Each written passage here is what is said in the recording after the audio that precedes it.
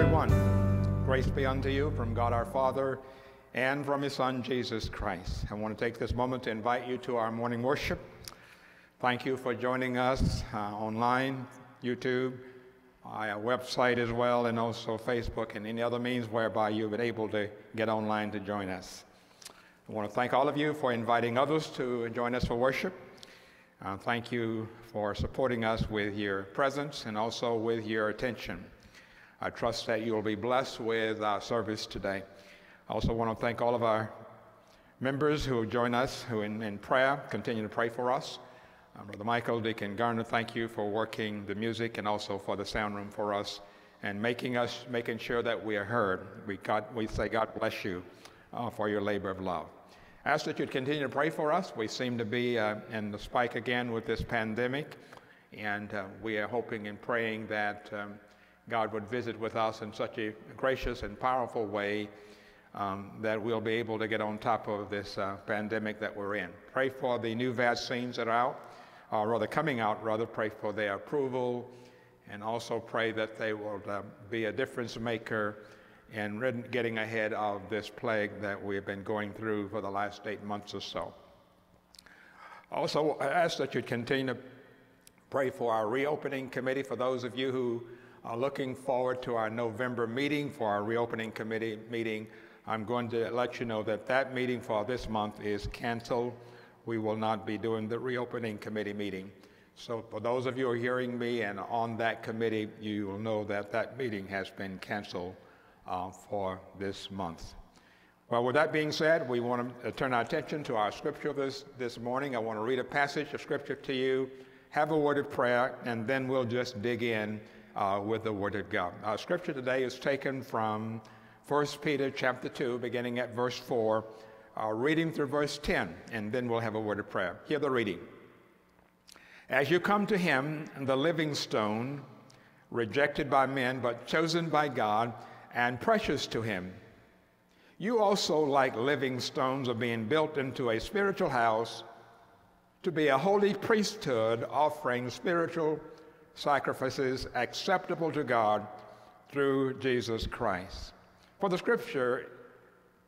the scripture it says, "See, I lay in Zion a chosen and precious cornerstone.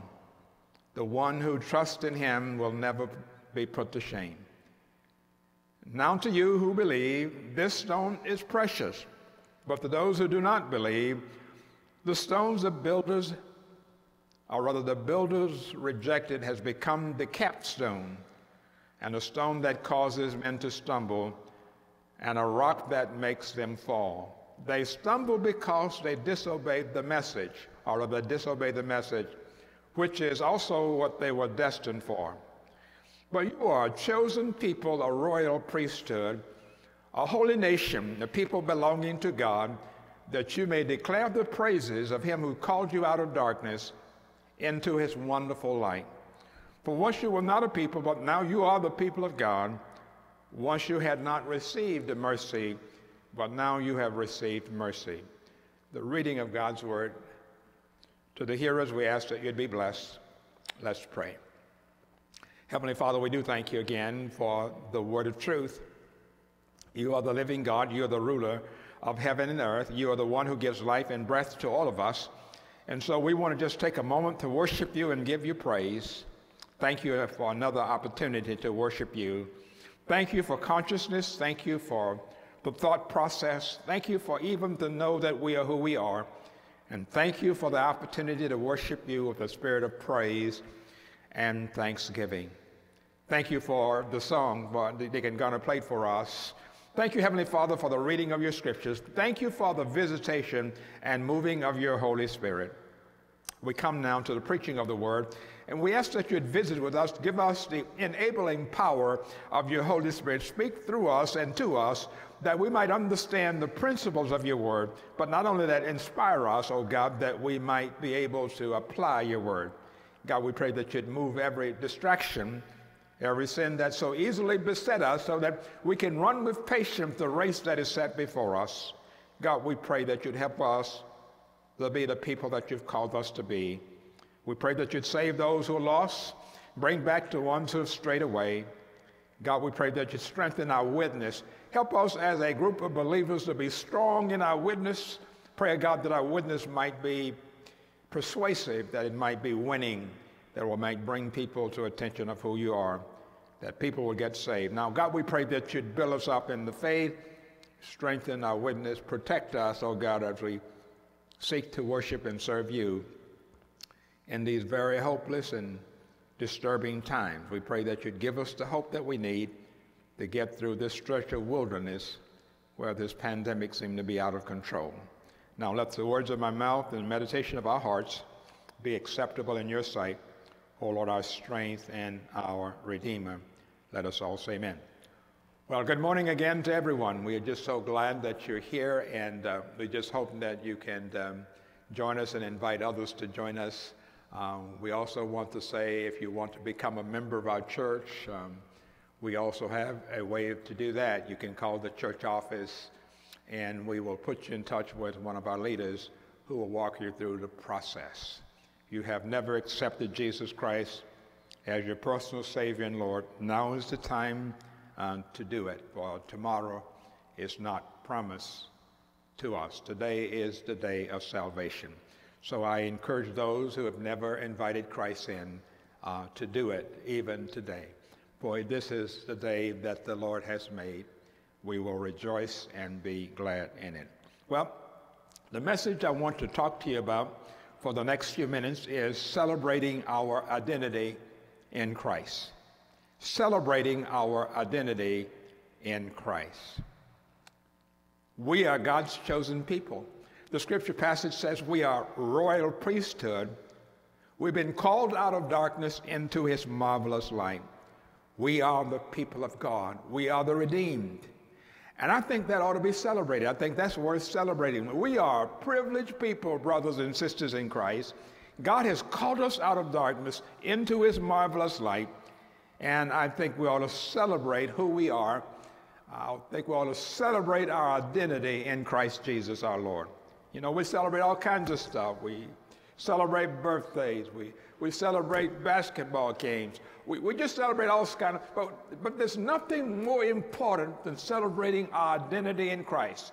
Turn to your neighbor and say, neighbor, we are the called out ones. We are the chosen ones. We are the ones that God has chosen to call out of darkness into his marvelous light. The passage before us helps us or show us how we can get excited about this topic that I've just been sharing with you to celebrate our identity in Christ. It will help us to get excited about who we are and what God has called us to do. So that's why I want you to pay attention to this text as we get into it today, and I trust that it will help you get excited about who you are in Jesus Christ. This text starts off with a statement about Jesus Christ. If you read the passage carefully, you'll discover that the Apostle Peter is talking about Jesus. He says, you come to him, the living stone, rejected by men, but chosen by God, and precious to him. In this passage, Jesus is described by Peter as the living stone. What are stones for? Stones are used in all kinds of cultures and societies. They're used for the purpose of building a house, building a shelter, building a framework.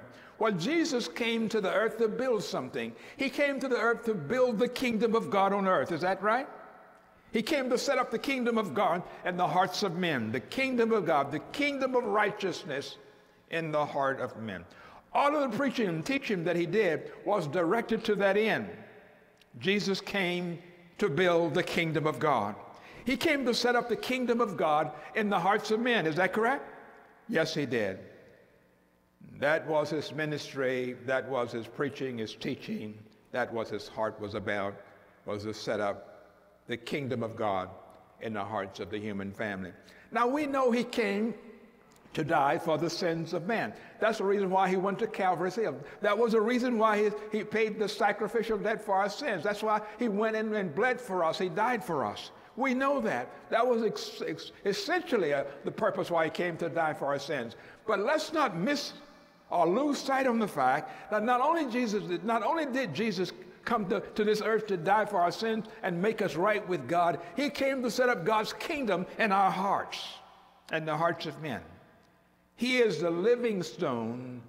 He is the living stone. He came to build the kingdom of God in the hearts of men. This passage also tells us that not only did Jesus come to set up God's kingdom in the hearts of men, but he was rejected.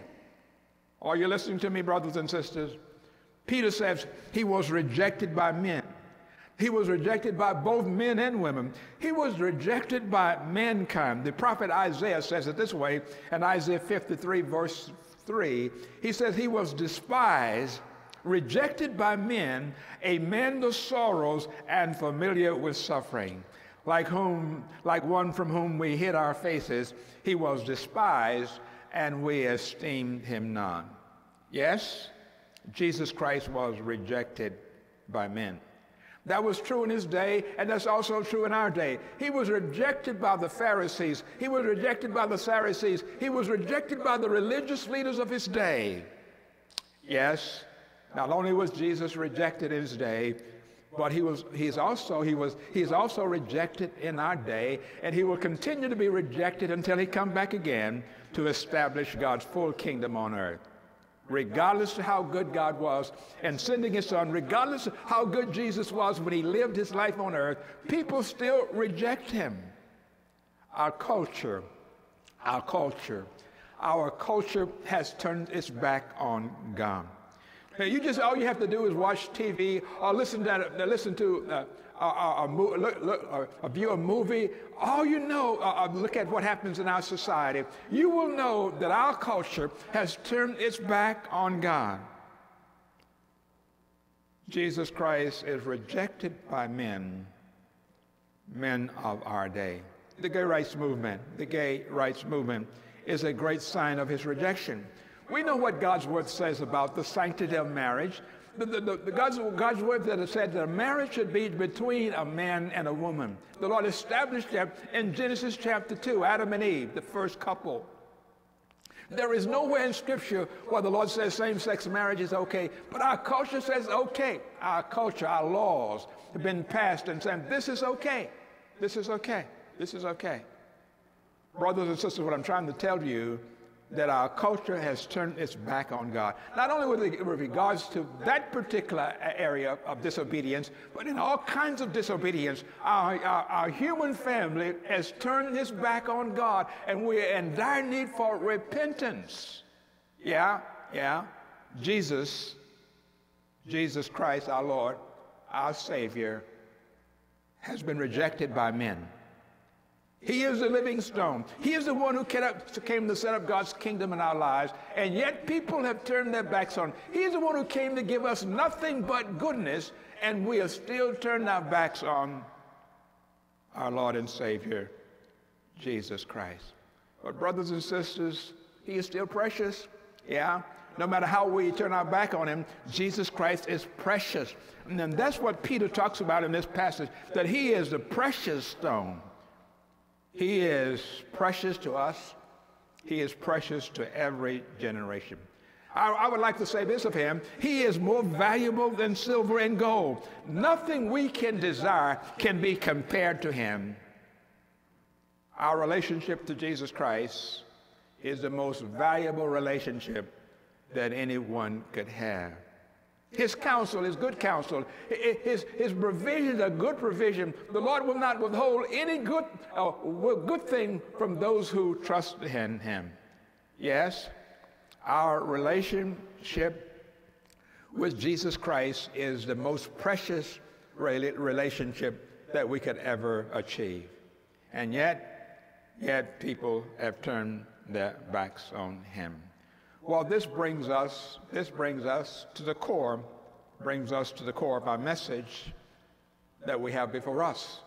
Not only is Jesus the precious cornerstone, not only Jesus is a precious living stone, but we are like living stones as well.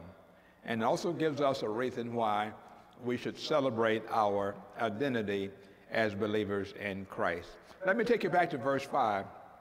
This is what Paul says in our text. This is what Peter says in our text. Peter, not Paul, Peter says in our text.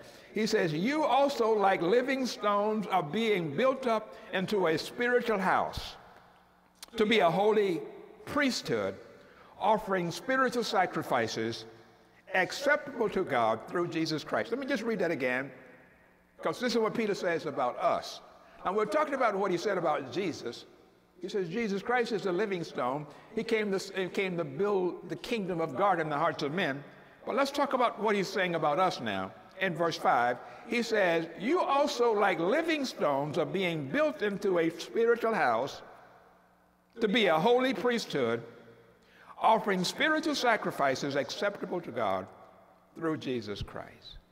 Well, because of our relationship to Jesus Christ, because we have accepted him as our personal Savior, because we are surrendering to the Lordship of Jesus Christ in our lives, we too have become like living stones.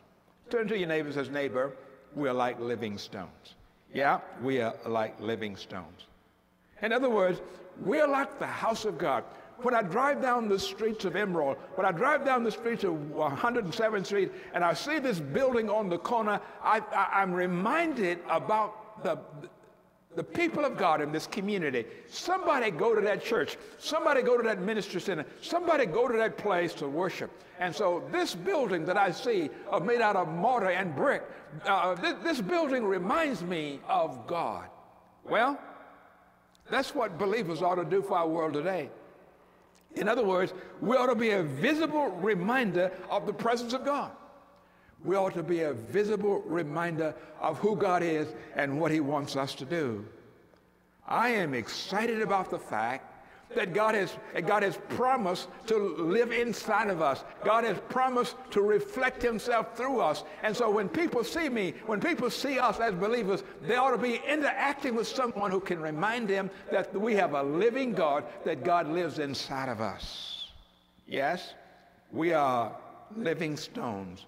We are like a living house. In other words, the one advantage that we have over the fixed building here, this building can't move, but we can move from place to place. We can go from society to society. We can go to culture group to culture group, and we can represent Jesus Christ wherever we go because we are living stones. We are a living house, and people ought to be reminded of God when they interact with us. The temple in the Old Testament was a massive structure. It was beautiful. It was a great place to behold.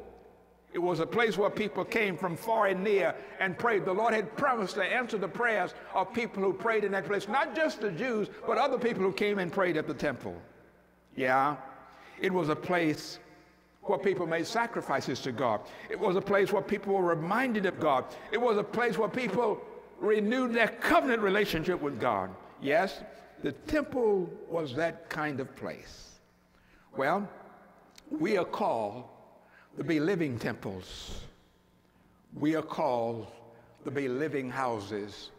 We're called to be living places where people can be reminded of the place of God. This brings me to a very important point.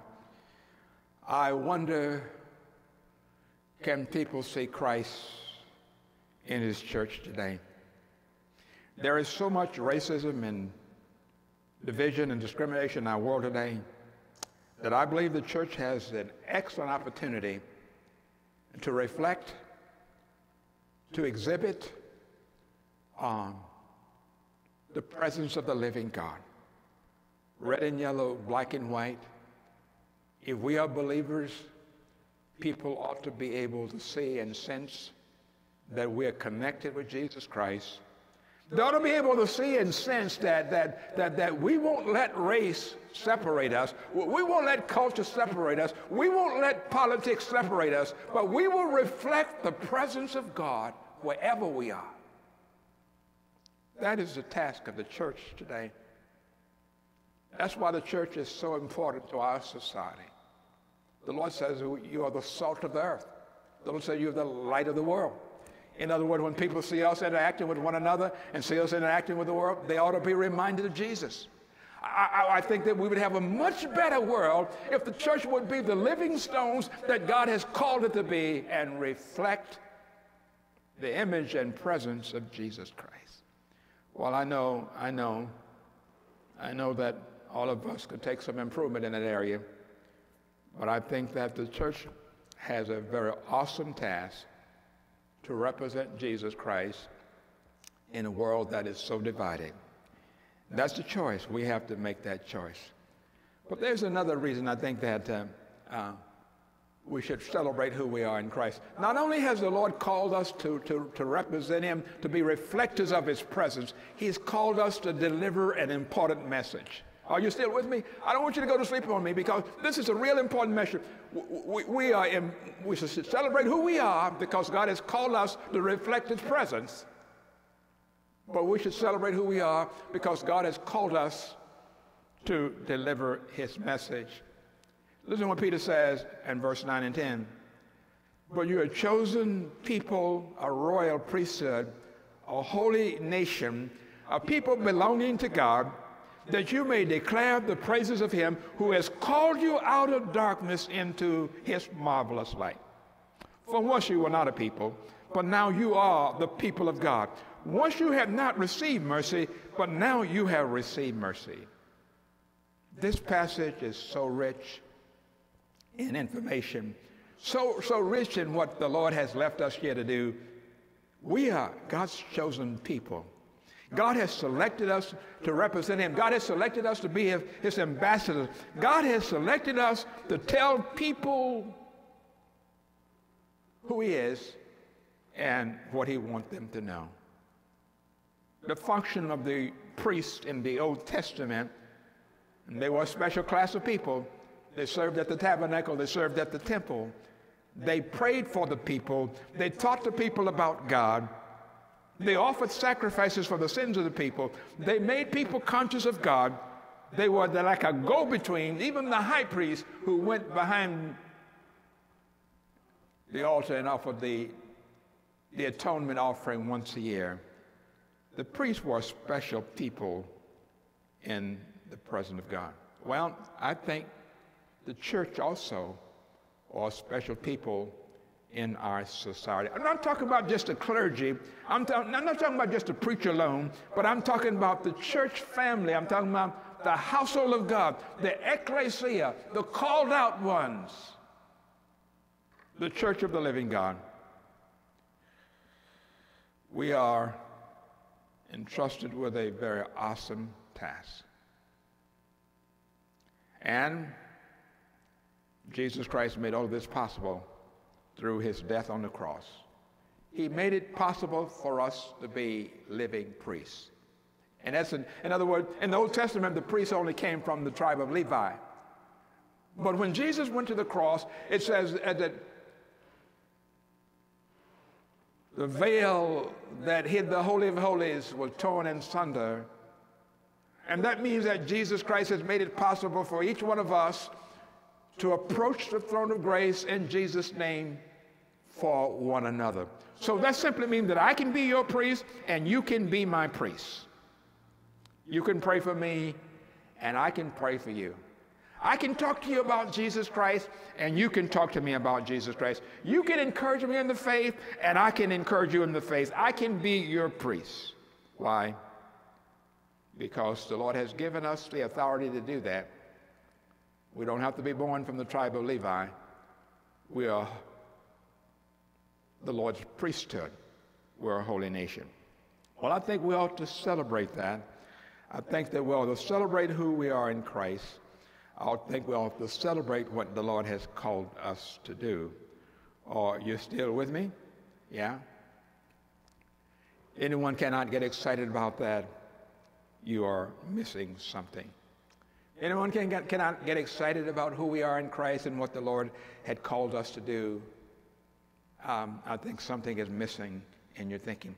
Let me push this one step further. The Lord has called us to declare the message of salvation.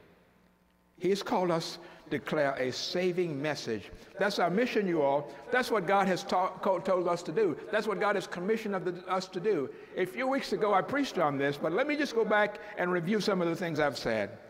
In Acts chapter 1, verse 8, the Lord says, you shall be my witnesses, he's talking to those first disciples now, in Jerusalem, in Judea, and Samaria, and to the ends of the earth. And then he goes on in Matthew chapter 28, verses 19 and 20, and says, go and make disciples of all nations, baptizing them in the name of the Father, and of the Son, and of the Holy Spirit. And lo, I'm with you always, even to the end of the age. In this text, Peter echoes that same thought. He says, hey, look, you are a chosen people, a royal priesthood, a holy nation, a people belonging to God, that you may declare, that you may proclaim the excellences of his praises. In other words, the Lord wants us to preach the gospel. He wants us to declare the gospel. He wants us to talk about the fact that we've been called out of darkness into his marvelous light. That is a message that the world needs to hear. And that is a message that God has given the church to share. He's called us to share an important message. What a privilege. Brothers and sisters, what a privilege. The Lord has given us the most important message. He's given us the greatest story that's ever been told. He has given us the commission to share a message that will get people's lives right.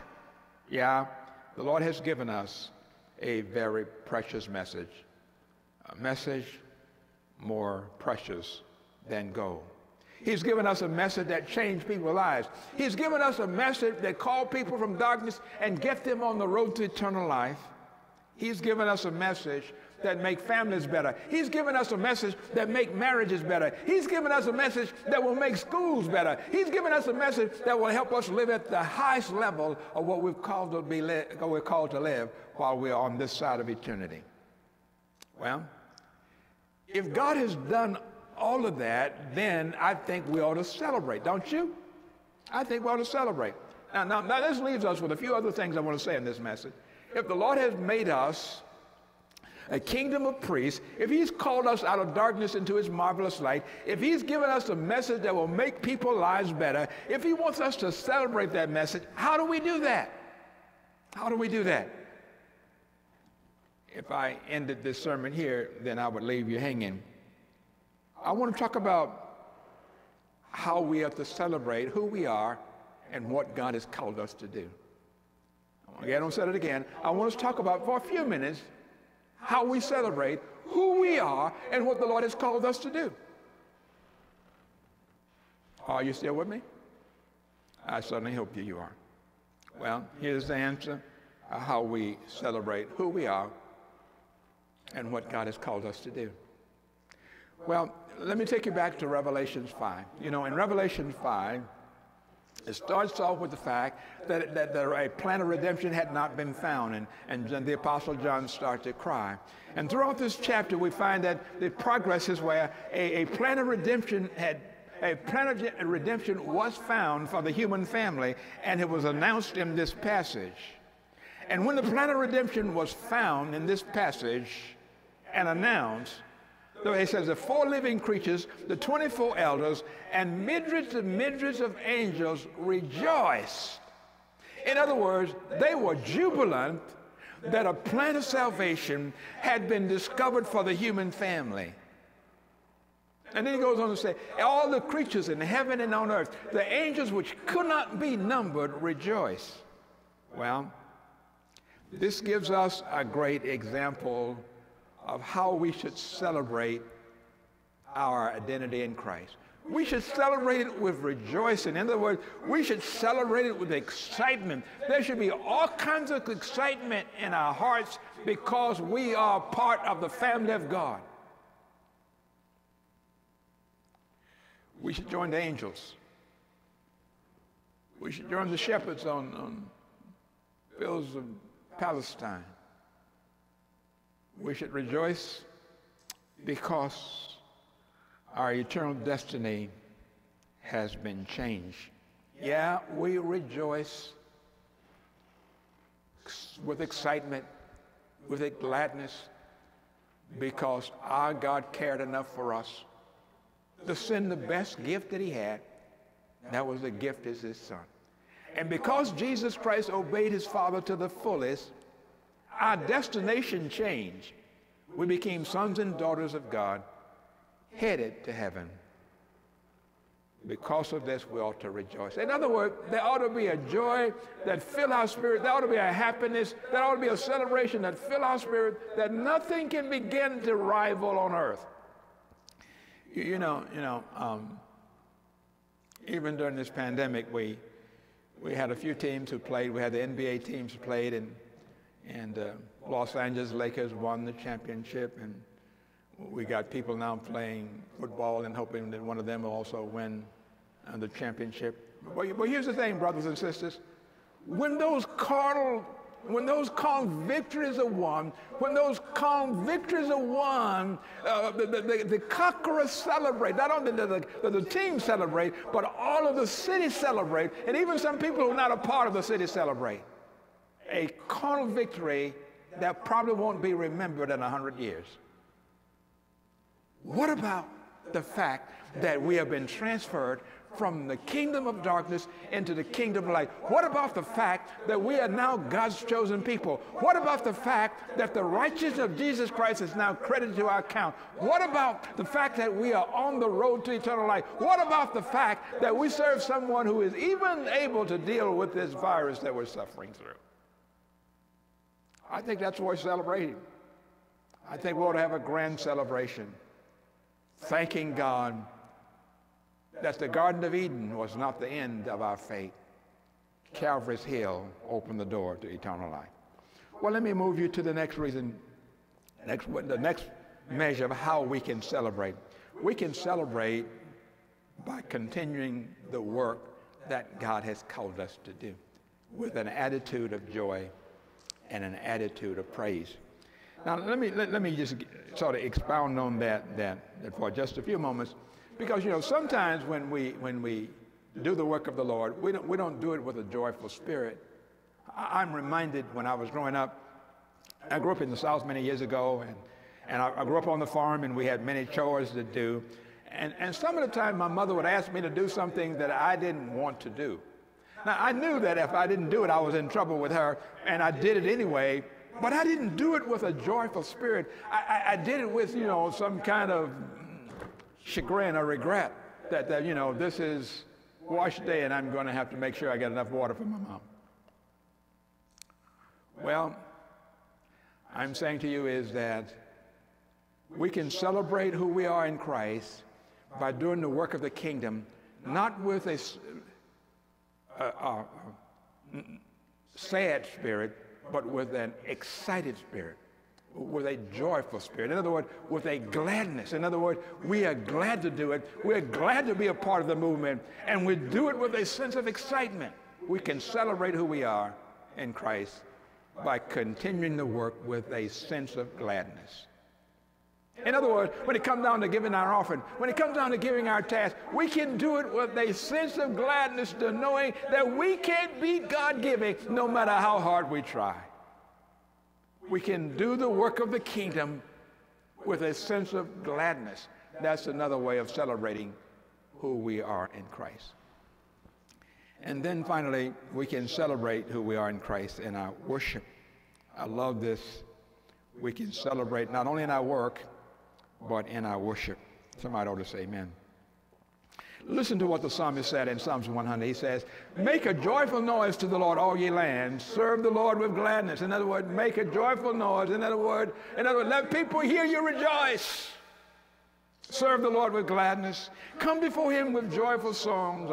Come before him with singing. Come before him with letting your lips move. Come before him with singing songs. Know ye that the Lord, he is God. He is the one who made us. He is the one who put us to bed at night. He is the one who gets us up in the morning. He is the one who saved us through Jesus Christ. We can celebrate that, you all. We are his people. We are the works of his hand. Not only by creation, but we are the works of his hand through redemption. We are the sheep of his pasture. And now we can celebrate by entering into his courts with thanksgiving, by entering into his church with praise. Well, you said, Father, praise, the church is closed. Oh, no. That church house might be closed, but the church is you. Yeah, we can praise God in spite of the church being closed. We can be thankful to him. We can bless his name. Yeah? For he is good, and his mercy is not just short-lived. His mercy is just not tomorrow. His mercy endures forever. Lord, we can celebrate that in our worship, in our praise, in our thanksgiving. Well, let me give a closing comment. We are God's people. The Lord has called us out of the world of darkness into his marvelous light. God has given us a powerful message to share with the world that will change lives. I don't know about you, but we ought to celebrate that. We ought to reflect upon the goodness of God and celebrate that. We ought to reflect upon who we are in Christ and celebrate that. We ought to reflect upon this important message that God has given us to share with the world and celebrate that. We ought to celebrate in our work, or to celebrate in our worship. I trust that something has been said today will bless your heart. I trust that you will go out and celebrate who you are in Christ. We're living in a world where there's much sadness, where much chagrin, there's much grumbling, and there's much discontentment. But I want believers to know, Christians, I want you to know that you have something to celebrate. You can celebrate your identity in Christ. You can celebrate the fact that God has called you. Now, if there's somebody been listening to me for the last 20, 30 minutes and have never received Christ as your personal Savior, I'm going to ask that you do this with me. I'm going to ask that you invite Christ into your life as I pray. And I want you to call us up, 773-568-3200, or you can call me personally, 708-275-9594, and we're going to talk about your relationship with the Lord. Let's pray. Father, we do thank you for the privilege of prayer. Thank you, Heavenly Father, for this opportunity to worship you. Even though the sanctuary is empty, we know that it's full, because we know that there are people listening all over the world. And we know, Heavenly Father, that there's somebody out there who need to know you as their personal Savior. We pray that they would invite you in. For if they ask you to come in, you'll come in, and you will turn the light on. You will forgive them for their sins. You will write their names on the Lamb Book of Life, and you will credit the righteousness of your Son to their account. And so, Lord, I pray that there no one listening to my voice would leave this worship occasion without having a relationship with you. Lord, thank you again for the men who came early to help me with this message. Thank you for the Holy Spirit who put it on my heart. Thank you for the Holy Spirit who preached through me today. And I pray that we'd go down from this place celebrating who we are in Jesus Christ. Pray this in Jesus' name with thanksgiving. Amen. Well, brothers and sisters, that is the end of our message for today. We do invite you to join us again as we gather. We trust that something was said that will help you in your walk with the Lord. And we certainly hope that you will enjoy the rest of the day. May the Lord bless you until we meet again. Now unto him who's able to keep us from falling and to present us faultless before the presence of his own glory with exceeded joy, the only wise God our Savior, be glory and majesty, dominion and power, now, henceforth, and forevermore. Let us all say amen. God bless you, saints.